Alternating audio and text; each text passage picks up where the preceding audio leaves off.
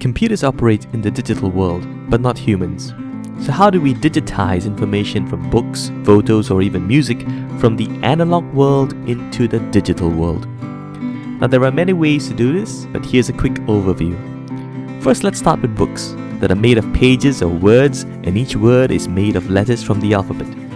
To change a book from a printed page into a digital version, all you need to do is assign a unique value, or digits, to each letter in the alphabet and then convert each letter in each word in each page of the book into digits that represent that letter, hence turning a book into a long stream of digits, and voila, you've just digitized the book.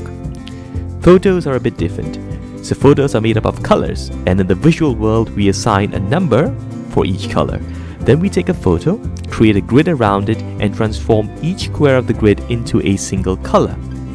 Then since each color has been given a unique value, it's quite easy to see how we can digitize a photo.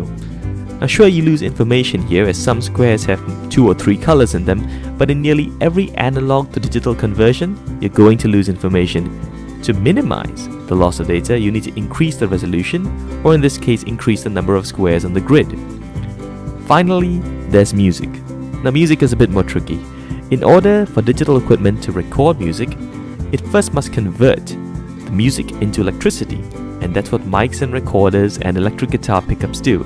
They convert the air vibrations that our ears would perceive as sound into electrical signals.